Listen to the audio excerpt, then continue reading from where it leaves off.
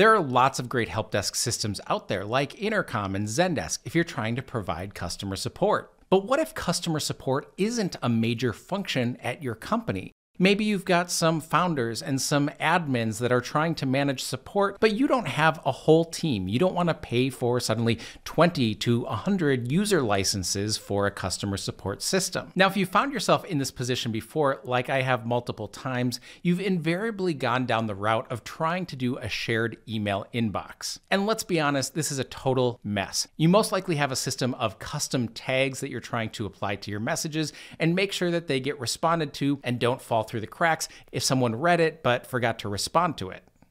And this got us thinking, would it be possible to take a system like Airtable that so many of our clients are using for different reasons, for inventory management, for project management, be able to take that and suddenly build a layer on top of it for customer support? And this question came to us from one of our construction clients who's already using Gmail as a shared inbox. Now, they've been using our automation system for Airtable, which includes things like CRM and project management. If you want to learn more about the automation system, you can with the links in the comments below. And we thought, yeah, this is a pretty good opportunity for us to be able to create our own help desk system on top of Airtable. So in this video, we're going to dig into how we can solve that email sharing fiasco that happens in your inbox and instead clarify that, bring that into Airtable for much more streamlined management. So when we start thinking about the email and ticket creation process, this actually starts to get a little bit complex. First of all, we need to be listening to the emails that are created. And Airtable can't do this out of the box with Gmail, so we need to be able to use a third-party system. In this case, we're using Pipedream. And when these emails come in, we want to sync them to Airtable and create a new ticket. But we're not creating a new ticket every single time, because if someone's responding to conversations, you want those responses to be part of that existing ticket. You don't want to create a new ticket every single time. And as you create that ticket, you're going to want that ticket linked to an account record and a contact record, or maybe multiple contact records.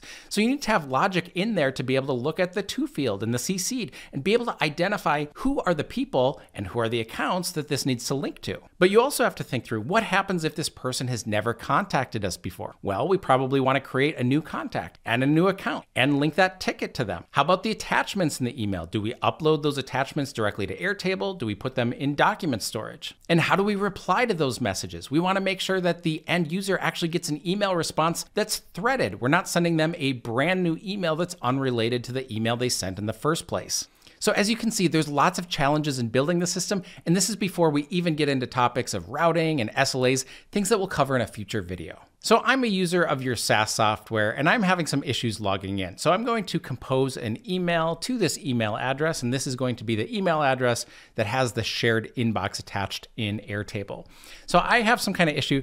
By the way, if you ever try to plug in like fake customer support issues into ChatGPT, it's hilarious. It's always like, "Hello, good sir, I'm experiencing an issue with your platform. Could you kindly help me?" I'm like, users don't talk like that. But anyways, besides the point, we're also attaching an image here, and we're gonna go ahead and send this to that shared inbox. Now inside of Airtable, we're looking at our tickets. And so if I am the person doing support, I would see the tickets that are assigned to me, or maybe I wanna look at the entire queue. We can set that up how we want because we can simply use filters inside of Airtable. Now at this point, this triggers a workflow in Pipedream that we've configured, which does all of that logic that we talked about. It searches for the right records, it sees if it already has a contact and an account. It's going to download our attachments and upload it to Google Drive. And in Google Drive, I assume some people who use this system are going to want to have all of their files offloaded to Google Drive or Dropbox or something else, while other people are going to want those files directly inside of Airtable so that they can create different views and see all of that information visually. Really, it's just user preference. And then back in Airtable, we can see that a new ticket has been created, this invalid credentials one.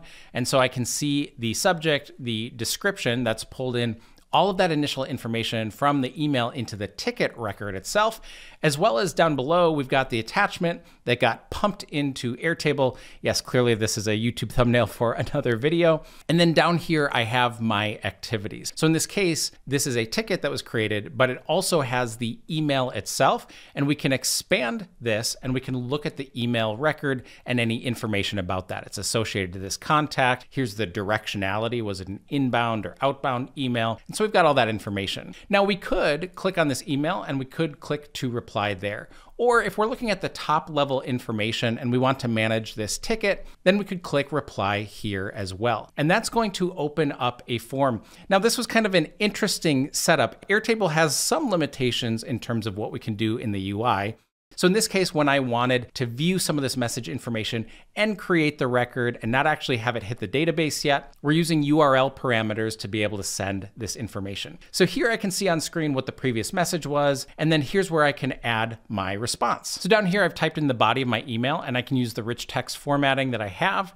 We've got our emails pre-populated. We can actually tap in and click on contacts. So if we want to add different contacts to this, or we want to CC people, we can do this either by entering information in the text field, or we can search from existing contacts that we already have in our database. At this point, let's go ahead and send our email response. So now this is going to trigger another Pipedream workflow, which is going to handle all of the threading and stuff that Gmail needs to do behind the scenes. So that means now myself as the user who contacted about this issue that I was having in the first place, now this is going to show up not as a brand new email, but it's going to show up as a threaded conversation with what I already started here.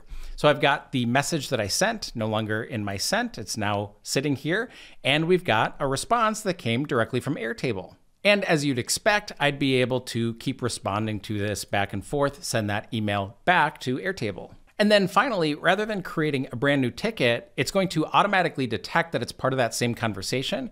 We have this ticket, we scroll down to those activities here, and we can see all of the different responses. And so our latest response is here. We have that phone information, we could make that call. And if we had to reply again and we clicked reply this time, it's not showing the initial thread, it's showing the most recent one.